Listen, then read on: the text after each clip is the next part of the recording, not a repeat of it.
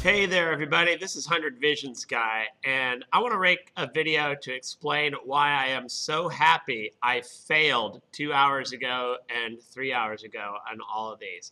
Why is that such a cool thing? That is because I have learned about Travis CI. There's Travis. You like almost looks like Mario. And anyway, so Travis CI is a great integration that works with GitHub. And if you go to GitHub, they have GitHub Education, and they've got these great ways to help out educators and students learn about Git, but also do some awesome integration and awesome things with programming and whatnot. So anyway, I've been trying to teach Git in a lot of different ways, and one of the new ways of doing this is through this classroom.github. Now, right here, I have, let's just go to classroom.github. And if you are a teacher, you can set up classes on here where you can have assignments that you can give to students. So I'm going to go to the Century HS Programming, and you're going to see a series of assignments. Each one of these are assignments that have what's called a unit test. Now, a unit test is, well, let's just show you what it looks like. Let's take a look at answer call. In it, basically, what I did is I made it so that when I pushed my code to GitHub and I configured it right, I was able to have it install Python virtually and test out my program by running the unit tests on a challenge. And if you look here, I've got all of these unit test errors. This is called test-driven development, and that's why I'm very happy that I was able to fail, because I was able to automate this testing. And so you'll see here the command Python test answer call exited. So this is my little command that runs the test. Now, how did I do this? And why is that significant? Well, let me explain what's significant about it. I go to GitHub Classroom, and I can create an assignment. And when I create an assignment, basically, I'll show you this answer call one, and we're just going to go ahead and let's go to my GitHub site, and let's look at answer. Actually, we'll look at automated alarm. Automated alarm, what you'll see here is a series of files that do different things. I have a README file, and I have a name of my project, automated alarm, and it's alarm clock that's programmed by Python. And basically, your job is to write this Python alarm clock that meets the requirements that we see here. It gives you sample inputs, talks about them, sample output, and then here's some examples. If you were to put in this input, you should receive this output. Okay, so with that being said, if you go to the automatedalarm.py, you will see there is really nothing in there. That's because this is an assignment for my students to write this function. And their job is to write the function in a way that passes all of these tests. So, and by the way, you can even have students write their own unit tests and then run them if you want to teach them how to write unit tests. For right now, I just want them to write functions that meet the requirements that they have. Okay, so we have it on here. So now how do we put all this together?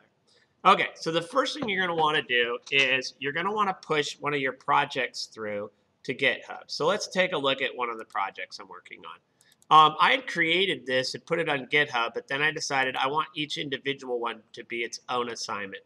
So I'm just going to copy this, and we're going to talk about this one called Century Sign. So I go in here, and I'm just going to paste this in. So right now, I have this folder. It's got a PyCache folder, which happens when you run this test Century Sign, and it's got the Century Sign. If you look on here and you edit with idle, you'll see that it's also just some comments. Okay, so we got our comments here, and this is our set of unit tests, which I have already pre-written in light of the different function. Okay, so I'm not going to explain how I do the unit tests. I've done that in other videos. I want to show how I can integrate all of this in GitHub. So the first thing I want to do is I want to make this an online repository. So what I'm going to do is I'm going to right click, and I can do git init here or just do git bash here. So I do git bash here, you see the folder, and I'll go ahead and go through the commands. Git init initializes the folder.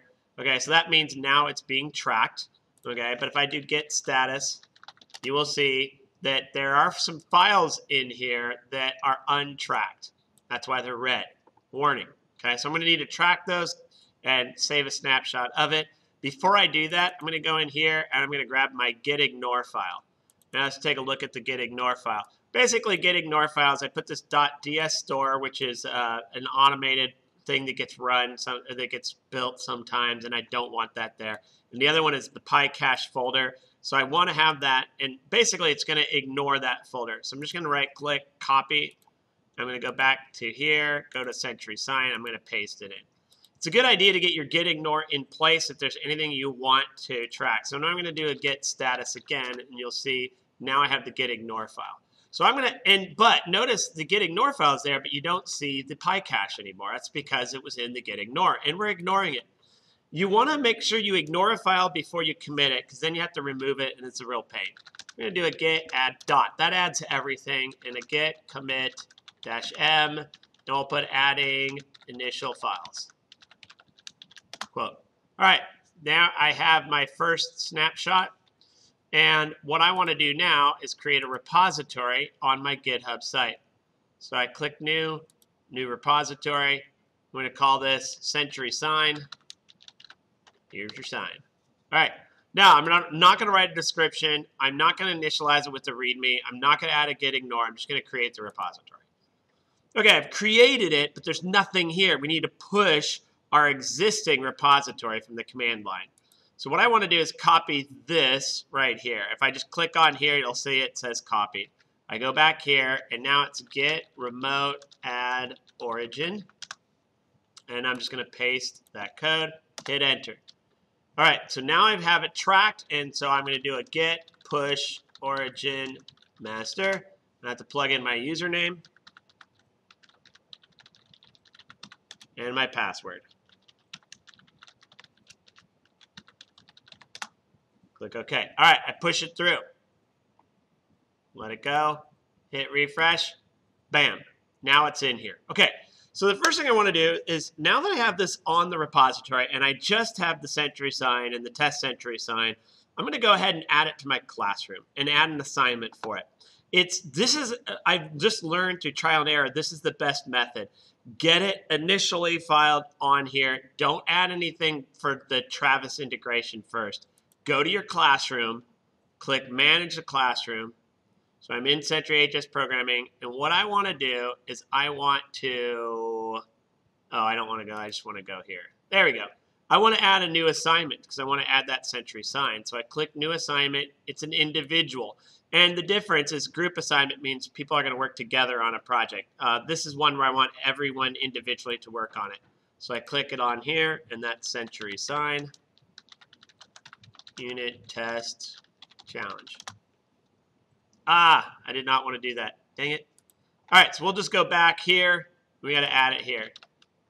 Fortunately, it knows to look at my repository first. It's already found it, so I click it and I save changes. Okay, when I want a student to do this challenge, I give them this link and they get a copy of it. Now, let me show you a student that did this before. On the, I think it was the answer call. Yep, so this student right here actually tested it out. I click on here, I can see all of the files, and then later on I'll show you how I can see what the results of that student were. Okay, so we have it on GitHub, the Century sign, so it's connected here. We have it in the classroom. And so there's just a couple more things we need to do to add it to Travis. I'm going to add a README file first. Actually, I'm going to add the README file later. I can add that. You don't need to see that. So, okay, so now what do we do to get it working on this folder? Let's go to the folder. Now what we need to do is we need to connect it to this Travis. Now, the cool thing about Travis is, let me just show you in a new browser. I'm going to open up Firefox, and I'm going to do travis.ci.org. First thing you'll see is sign in with GitHub. If you're already signed in with GitHub and you click it, it should automatically sign you up. So you just click on here, and then you can put your username and password, and you're going to tell it that you're going to give it permission to do what it wants to do. Don't worry, I don't think it'll take your firstborn. Not 100% sure. Now, here's the deal. We're going to need 2 main files to get this automated. Now, notice, I haven't done any setup here. Okay, so what I'm going to do is I'm going to show you two files I'm going to add to my Git project, and they are both in here. One is .travis.yml, and the other is requirements.txt. I'm going to copy those both. Notice how I got it on my GitHub Classroom before I put these files in. That's because this .travis.yml, the moment you push this through, it's going to try to looking for it and try to sync with it. So you want to have it tracked before you push it through. Let's take a look at it, and then we'll do that. So I'm going to open this. Well, let's just double click it and open it. All right, and on here, what you'll see is you've got language, so whatever computer programming language you have. Python, we're doing 3.5 or 3.6, so I added those. You could add others. Now, in the cache, we're going to run pip, and it stands for Python installation something. I forget. Anyways, this allows you to install other items. And so what this does is we put in the cache pip, and we're going to say pip install-r requirements.txt. And then we're going to run a script. Now, this script, let's take a look at requirements first of all before we go any further. And so let me just go back to this folder. I'm going to open up requirements. See if we can open it with Adam. And in my requirements, you're going to see just a little bit of text here. Nothing. What happened to that? Okay. Did I mean to do that? Well, let's just take a look. Add project folder. Dang it. Get projects. Century sign. So I'm going to select this folder. Okay, now I can take a look at requirements. Here's requirements. There are none. But let's say we needed Python to run Paperclip, or we wanted it to run Pygame. And normally you would need to install it on your computer, but it doesn't come with it. Anything you need to install as a third-party library, you're gonna add it here. No comments, of course. So if we want to install Pygame, we just put it like this. Okay.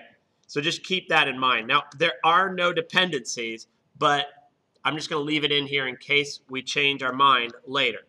Okay. So I'm going to go back here, and then so we've got that all ready to go. We got the requirements. Let's look at the Travis one more time. Because let's make sure we're in the right one here, not century sign. And you'll notice it's test century sign, not test automated alarm. So we're going to say test century sign.py. Now, what we're doing here is we're saying Python. In other words, this is like if you're running a command line instruction. You'd say Python because that's the program that's going to run it. And then it's test century sign.py. And so that will tell Travis to do that. Now, there's one more step we got to do this right. All right, we are going to go ahead and tell Travis what we're working on here ahead of time. So I'm going to click on My Repositories. And now that we're in Travis, so what we want to do is we want to click on, there's Travis. Hey, Travis. All right, so we're going to go look at, notice I don't see the century sign on here. I need to add that. So I'm going to click on here. Dang it, it just does not want to do what I want it to do. It's a lot easier earlier today. Okay, click repositories. There we go. There we go. Okay, so we're going to go here. Now notice we're going to look for it, and you're going to see there is no century sign. These are alphabetized. So we need to sync the account. Once we sync it, it will pop up. Wait for it. Once it's synced and it pops up, then we need to check it. Because until we check it, it doesn't know. We want to have this thing checked before we push our changes with the files on it. Okay, now we see, after I synced it, I see century sign. Now I'm going to check it. So now it's tracking it. Okay, so now I know it's tracking. I'm going to click on here, and you're not going to see it right now. Okay, that's because we haven't pushed it through. So now we're going to go back here. We're going to do a git status. We're going to see that we've added Travis in requirements. So we're going to go ahead, git add dot, that adds everything, git commit -m. Adding files for Travis.ci. All right, now we're going to push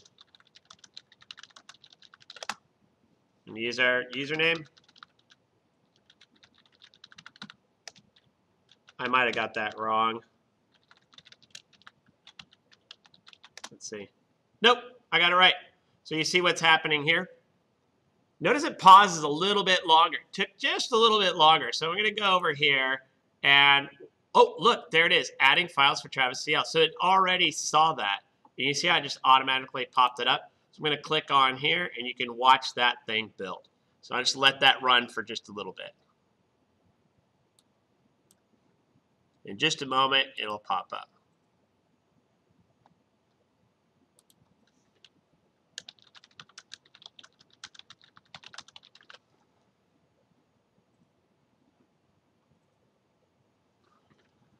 All right, take a look. Clone. So we got a little thing going on here. It's cloning, setting up build cache version. There it is.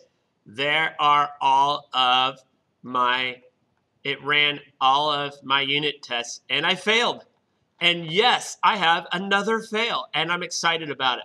The reason why I'm excited now is that students will fail until they succeed, and I want them to succeed. So I go back to the GitHub Classroom, and let's just see what happened with this laser cannon one. I forget how I had to do this. I think I got to go back here, my repositories.